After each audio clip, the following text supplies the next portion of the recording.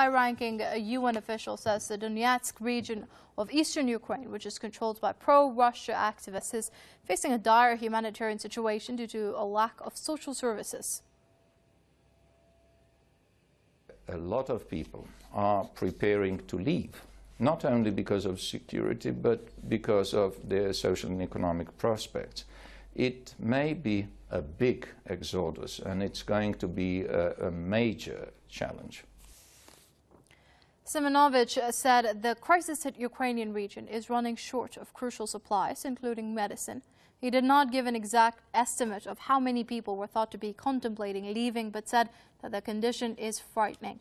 The UN official also said that the upcoming presidential election in Ukraine would make no difference, as the window of opportunity to resolve the crisis is closing fast. Fighting broke out in eastern Ukraine last month after Kiev launched a military offensive against pro-Russia groups that have seized over a dozen towns and declared independence in Donetsk and neighboring Lugansk. Let's cross over to Berlin now. Joining us via Skype is Manuel Ochsenreiter. He's a chief editor of Zuerst. Many thanks for joining us here on Press TV, sir. Now, first of all, how concerned do you think the interim authorities in Kiev are with regards to this humanitarian crisis in the making in the east of the country? Well, how much concerned is a fire starter about a fire in the neighbor house? I think this is more or less a question like that.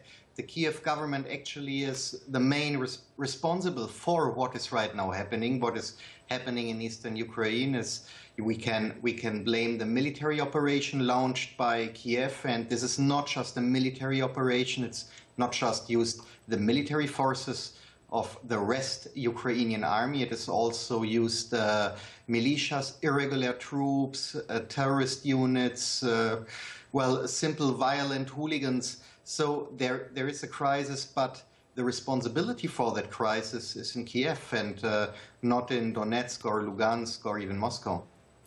Right. So now there are many who are pointing to this presidential election just around the corner, saying that that will be the thing that will be an answer to Ukraine's woes and unite the country, the East and the West. Do you see it that way too? No, it's the complete contradiction. Right now we see that the election campaigns and the preparation for those elections really split the country much more.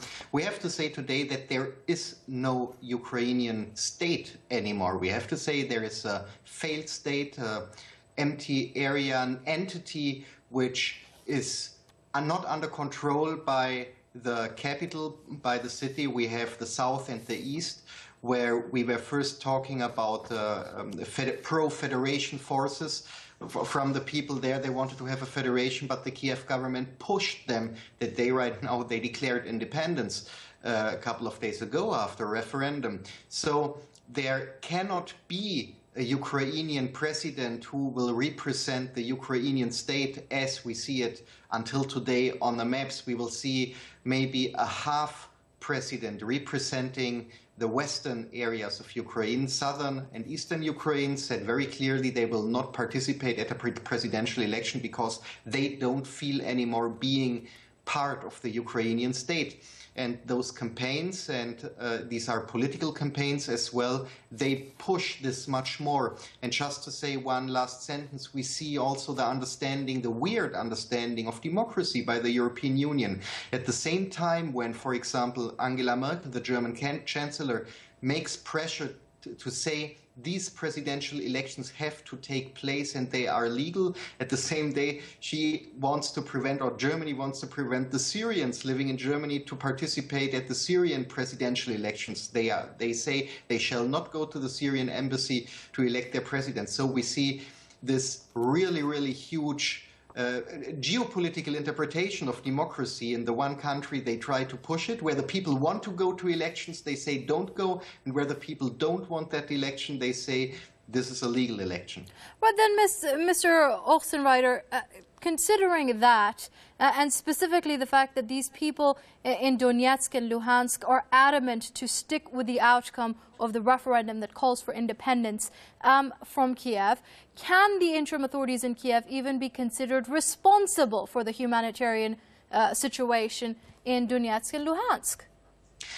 The responsibility for the humanitarian situation is not the referendum. The referendum didn't take the social services from the country. What we see now is that the military operation, that they surround the city, that they are not doing a humanitarian corridor for people to leave in a safe way if they want to leave. So the humanitarian situation itself doesn't have anything to do with the referendum. This is, by the way, what Kiev claims, but I don't know where in any time of history an election or a referendum changed the direct humanitarian situation of the people on the ground. So this is an excuse maybe used by Kiev and used by the West, that they say so. And by the way, it's a very cynical interpretation of the situation to say, well, you wanted to be independent, now take the result, now starve, now don't find a doctor, now don't get medicine. I think this is very, very cynical. But on the other side, we are very much used such cynical explanations by the West in the past. Okay, that was Manuel Ochsenreiter, Chief Editor of Zuerst, joining us from Berlin via Skype. Many thanks indeed for your comments here on Press TV, sir.